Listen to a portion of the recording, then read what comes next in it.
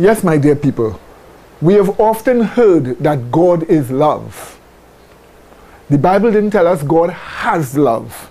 It tells us God is love. But he has love because he is love. And if God is love, what does that mean? It means God is one. So if you had 3 or 4 loves, then you wouldn't say God is love. But since you have only one love, and that is God, then God is love, and we are to love from the love of God.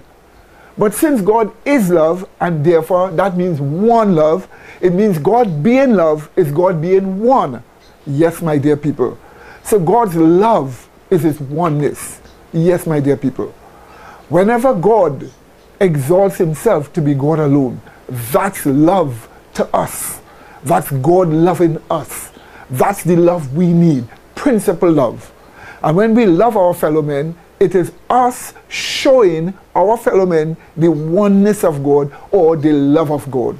So God being one is God being love.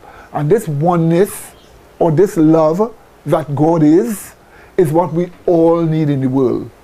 You see, anybody that trusts in other gods, they're dependent on those gods for love.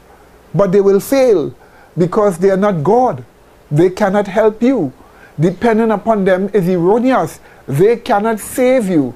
They cannot give you direction, meaning, and purpose for your existence. You become empty with false gods.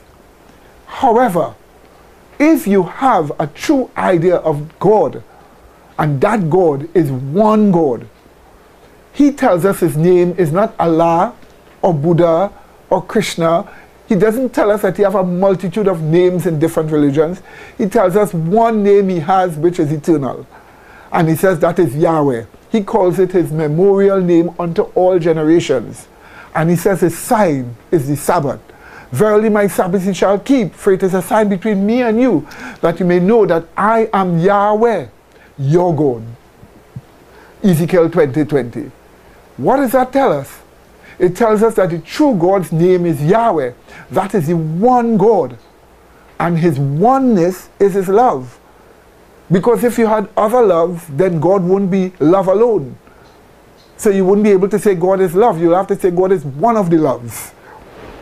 But since God is love, and God is one, then you have one love. So that God's love is the fact that he is one. And it is this oneness that we need. He alone can give us purpose. God alone can give us purpose. And the best purpose is to exalt that God as one, Yahweh. So, in closing, Yahweh Gadol. Why? Because he is the only true God, the one God, love. And you need his love. You need his oneness. May God bless you as you seek it. In Jesus' holy name, amen.